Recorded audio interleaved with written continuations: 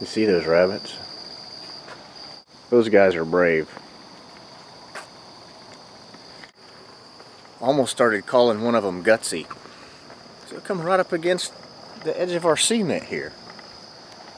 No concern given at all for our dog, who eats all beasts of air and field. Like they have no concern whatsoever. I'll tell you right now, our Jack Russell Terrier is not to be trifled with. We're still in Daniel this week, and we're talking about some pretty interesting beasts in chapter 7. I read through this. Oh man, what a crazy dream he had. But then it all made sense. I spent some time praying about it, thinking about it. So Daniel 7, technically, we're going back in time from where we were last week, the first year of Belshazzar. But the story is about the future. So I guess it makes sense that it's put in the Bible towards the end of Daniel. So I hope you're keeping up. It says that Daniel, he fell asleep one night and he had these dreams. Then he got up and he wrote them down. So he says that the heavens, the four winds were stirring up over the great sea, and a beast starts raising up out of it. And it's like a lion, but it has wings. And then the wings were removed from it. And then it was made to stand up straight like a man. And it was given the heart of a man. Then another beast comes up. And it's a bear. And it's raised up on one side. And it has 3 ribs in its mouth. And they told it to devour things. Third beast is like a leopard. This leopard had 4 wings like of a bird. It also had 4 heads. And it was given dominion over things. Then comes the rowdiest beast of all.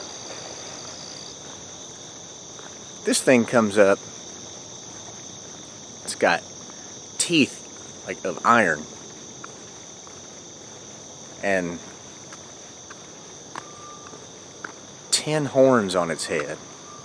This thing's super rowdy. It's making a mess and destroying everything under its feet. And then he looked closely, and a small horn comes up and sort of displaces 3 of the other horns.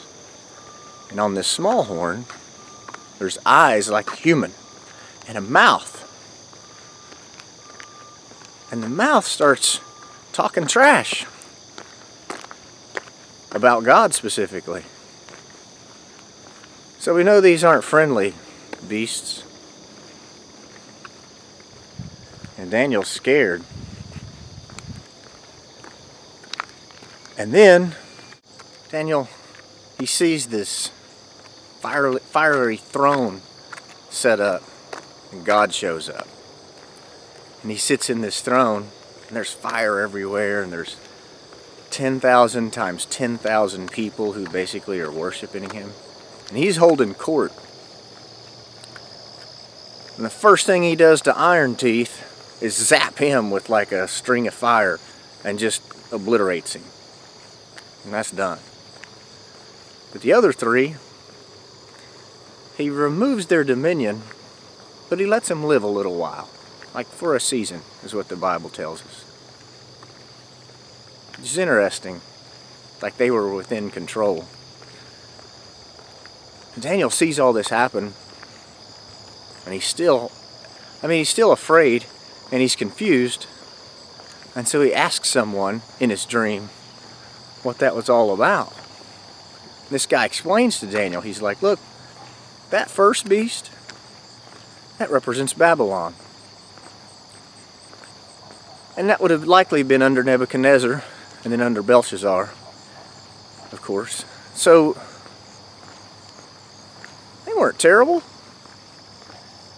I mean, he had to prove his point to them, to Nebuchadnezzar and Belshazzar. But they came around. And he gave them the heart of a man. So it just shows that they were much more human. The next one that popped up, that was the Medes and the Persians empire. Now, they acquired that empire by killing. And maybe that has something to do with the way the bear had the ribs in its mouth. But it was still okay, mostly. The leopard showed up, and that represents the Greeks. They're still only the Greeks had only their dominion taken from them, and were still allowed to live.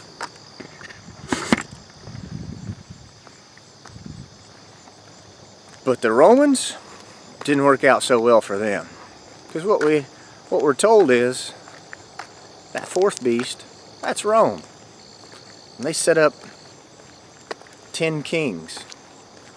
And the last one that comes along displaces 3 of those kings and speaks pompous words. Pompous against the Lord. And preaching against the Lord is what I understand as the unforgivable sin. So he doesn't just get his dominion removed from him and allowed to live a little while. He's terminated right there on the spot, which sounded pretty cool. And then we read later, in verse 13, Daniel says, I was watching in the night visions, and behold, one like the Son of Man, coming with the clouds of heaven. He came to the Ancient of Days, which is God, and they brought him near before him. Then to him was given dominion and glory, and a kingdom, that all peoples, nations, and languages should serve him. His dominion is an everlasting dominion, which shall not pass away, and his kingdom the one which shall not be destroyed. So we see that Daniel's dream tells us that Jesus' dominion will last forever. That there will be no more after him. No one will destroy it. And that's that. And I think about Daniel's dream and those beasts and what they represent. They were things mostly in history. We have beasts today. They're our own struggles. We may not see them like an animal with another animal's parts like wings, or metal teeth, 10 horns, etc., talking horns. But they're out there. I think the challenge for Christians is that we need to identify what are those beasts in our life. And then, like God did, we have to decide if these are things that can be somewhat just turned around, maybe used in our favor, or the beasts in our lives things that may have to be terminated completely. I think, especially if you pray about it, you'll know the difference. I don't know if you can hear that dog, by the way. Okay, we're no longer a threat. So that's the question is how do we identify what our beasts are? I would say, what are the things that are preventing you from being the person that you know you should be? We're holding on to things. And that's normal. To me, the analogy is the beasts are very strong and they were given dominion. And the challenges that we face are given strongholds in our lives that we have to tame or eliminate. So think about what the worst beast in your life is. And if you could give it an image, what would it look like? Because a lion's pretty cool. And then it stands up on its back legs like a man. It's given a good heart. Like, maybe that's just a mild issue that you have in your life. And I hope you guys don't have trouble identifying them. And if you can't identify what the beasts are in your life, you're either doing really good or really bad. You decide, I guess. Let's have a word of prayer. Father God, we thank you so much for the time that we spend in your word. I've enjoyed these weeks that we've spent doing videos.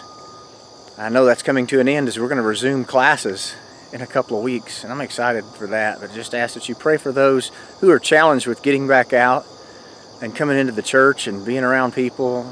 I know that our church leadership has spent a lot of time concerning themselves with what that's going to look like and what's the right thing to do in the schedule that we followed. And I thank you for that and that leadership.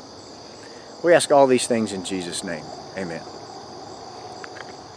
So thanks for watching this morning. I was hoping we'd get to see a few more wild beasts besides those rabbits. But I guess not.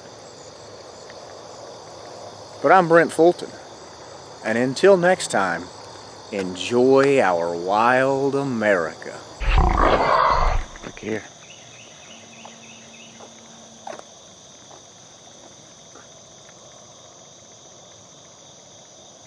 Here's some more. It's awesome.